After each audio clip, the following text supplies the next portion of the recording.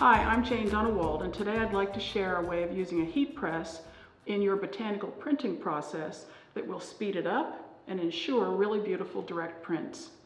I've been experimenting with this for 5 or 6 months, and I'm so jazzed. I just wanted to shoot this little video so that you can get the tips that will help you accomplish success yourself.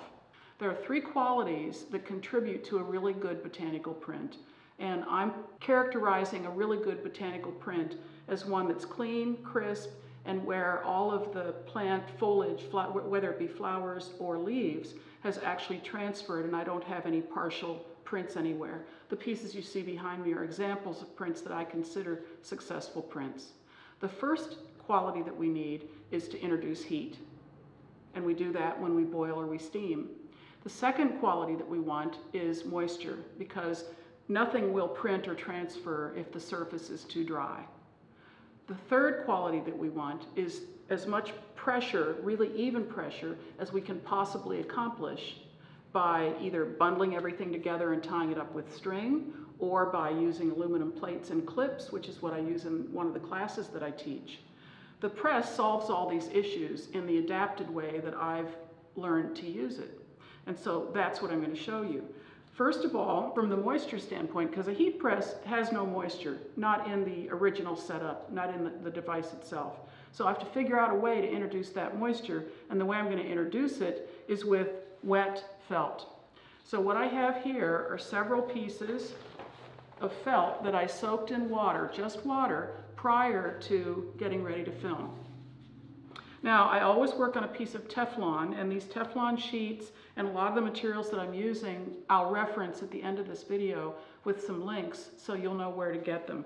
Felt you can just get at any craft store. So I've cut it to fit the Teflon, and the press I have is 16 by 20. So these Teflon sheets are 16 by 20. I could cut the felt 16 by 20, but my paper's not quite that large. So in this case, I'm using felt that's a little bit smaller than the Teflon sheet. I do have 2 layers, as I said, and both are wet. Not sopping wet, but wet enough that they won't dry out while they're compacted by the press. Now, I'm using watercolor paper, and I have mordanted the watercolor paper for 20 minutes. Actually, this paper was mordanted a little bit longer because it was left from yesterday. But the mordant helps create the deepest, clearest print that's possible, and also is attached to the longevity of the print and the stableness or the stability of it. So I've got my watercolor paper. I'm going to take that out of the mordant and put it down on the felt. Then I have a little dry washcloth, and I'm just going to blot this watercolor paper. This paper has a couple of stains on it, but I can deal with that with the foliage I'm introducing. Now, in this plate, I have 2 pieces of felt, same inexpensive craft felt, and I have poured a solution of ferrous sulfate and water onto the felt, and I'm going to use that as a dip for the leaves. Now, the leaves and foliage, in general term, flowers, are really an important part of this because some plants don't really transfer at all. Some are poisonous and to be avoided. And if you're new to this, it would be a really good idea to look up plants and botanical printing and find another video or another website. There's several really good ones online that will give you a list of plants that you should avoid. If in doubt, just avoid it, okay? I'm using a castor bean, and castor bean has a bad reputation because it can be toxic in certain circumstances, but using leaves like this is not a problem. So I'm dipping the leaf. The reason I don't just have a dish full of the ferrous sulfate solution is because it's harder to get the leaf coated with the solution without having it dripping wet, which contributes to bleeding and then affects the distinctness of the print. I'm going to put the castor leaf down, and then I also have some ash leaves that came down in the wind last night. I'm going to put those in here. So most of the time, I'm trying to use whatever's local and whatever I can grow in my yard.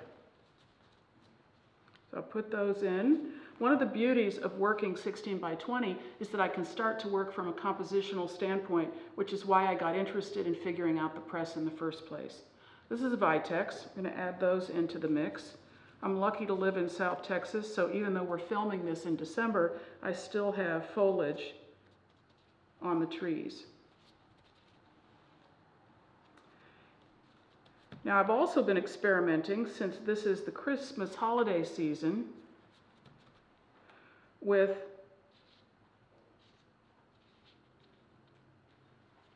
poinsettia. And poinsettias actually grow where I live, outdoors, but this happens to be a plant I bought, and I'm going to lay a few of these leaves in as well. And I know you're probably wondering what's going to happen with the red leaf, and it can be very unpredictable. Of course, that's considered the flower, but I'm going to lay one of those in here too, just so we can see what happens. Now, once I have my composition finished, and there are lots of other things I've learned to add to this particular way of composing that add additional color and pattern and texture, but that's a different video. In this one, I just wanted you to see the basic process. I'm going to lay this felt on top of the foliage. I'm going to put another piece of wet felt on top of that. So, 2 pieces of wet felt on the bottom, the paper, the foliage, 2 more pieces of wet felt, another piece of the Teflon. And by the way, I did research the Teflon because there was some question about the safeness of Teflon. And this press is never any hotter than 310 degrees. Teflon is stable up to 500 degrees. So you could use silicone instead if you wanted to, but it really helps to have the Teflon partly as an insulator and partly to protect the press and the platens in the press. So now I'm going to carry this little stack that I've made over and put it in the press and show you the next step. Okay, this is what the heat press looks like. I have 2 models here because I'm experimenting right now, and I don't know whether there's a best press for what we're doing or not, and I like to know that as the kind of researcher that I am. I do know that it's important to protect the platen, and so both of these presses have Teflon been refitted so that they have covers because of the moisture that's being added into the press. Doesn't seem like that would be good for a platen. So this sort of a barrier is a really good idea if you decide to go this route. And you want to keep these surfaces really clean too. So I have an easy off oven cleaner, iron cleaner that is specifically made for the press, and there'll be a link for that at the end too. Now, because I've got all that moisture in the felt, I have a couple of towels around the press because a lot of water is going to run out during the actual pressing time. And so, depending on where you're working, you have to take that into consideration. Otherwise, you'll be standing in a big pool of water, and that can't be a good thing. I'm going to take the bundle that you saw me, or the stack that you saw me make over there, put it inside the press. The press has a timer. It looks to me as though they all do. They all have a temperature setting and a timer, and you can set those, and then it defaults back to it every single time. There is a recovery time on the heat, so if you're doing a lot of prints in one fell swoop, then you will have to wait for the temperature to come back up each time if you want any consistency at all. But that hasn't seemed to be any real big deal for me. Okay, so I also have a place on these presses where you can adjust the actual pressure, which is this knob back here.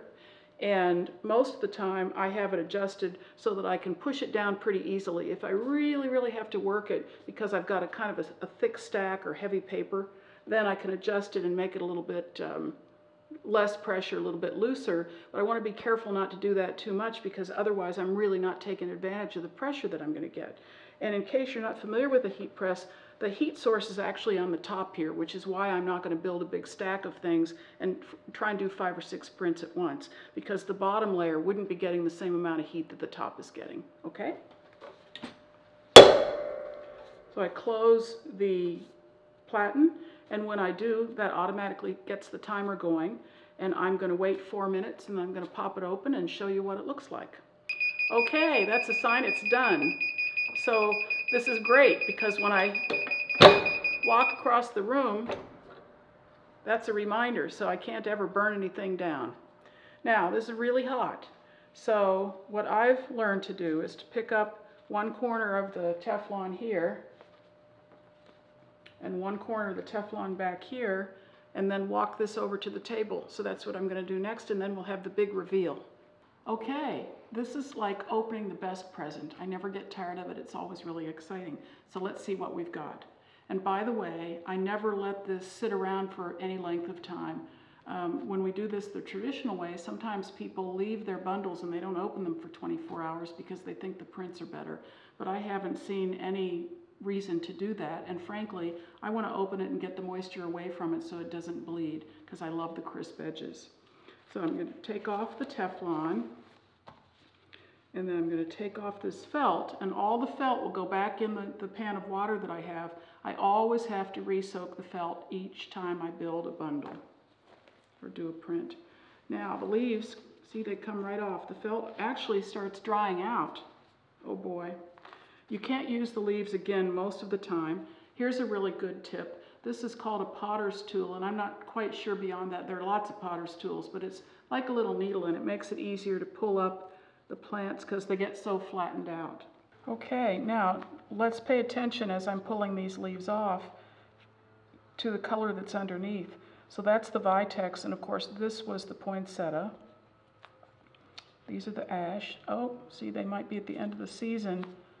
There's really not much print coming from that, and last week they were really much more intense, but that's okay. Now up here, let's see, oh, those are already gone. Look at that detail. Here's the, see, isn't that interesting? That didn't go red, which hardly ever happens. You don't really get the color that's in the leaf. And nice. That's the castor bean. One of the reasons this press is so great is, see that beautiful detail that I've gotten where the veins were? It's hard to get that sort of, I don't know any other way to get that sort of pressure. So that's a really, really nice feature of the press being so uniform when it flattens everything out. Then this felt will go back in the water again. I clean these sheets with vinegar and water, spray them, and wipe them. And then I'll lay this print off to the side to dry somewhere before I begin the embellishment process that I always use on these once they're finished and I'm through with the part of it that is wet. So there you go, 4 minutes, ferrous sulfate solution, little alum acetate, really nice watercolor paper, a little bit of Teflon, a little bit of felt, magic, total magic. I hope you'll have a chance to try this too. Maybe you already own a press. If you're watching this video on YouTube and you go down to the description, you will find links to all the products I recommend. That would include the copper and ferrous sulfate that I use. I don't use any rust. I'm not into oxidation. I don't think it's good over time. But I've got papers that I really love, and I've got, eventually I'll probably have a press recommendation. I can tell you where to find the iron cleaner. I can tell you where to find the Teflon sheets. All of that stuff will help you get started. And I do that not necessarily because I get any kickback from anybody, but because why not just cut to the chase and buy products that you know are going to work. So that's why that's there, and I hope you'll take advantage of it. I hope you'll like the video. I hope you will ask questions or make comments. And I hope you'll subscribe, because I'm intending to produce a few more of these. I really enjoy YouTube, and I enjoy sharing my discoveries, and I'm working on stuff all the time that's cool that I'd like to share with you. So check that out. Next year there will be a class on botanical printing online. We're filming it now. That might be something you'd consider signing up for then. In any event, it's been great working with you, and I hope you enjoy playing with this.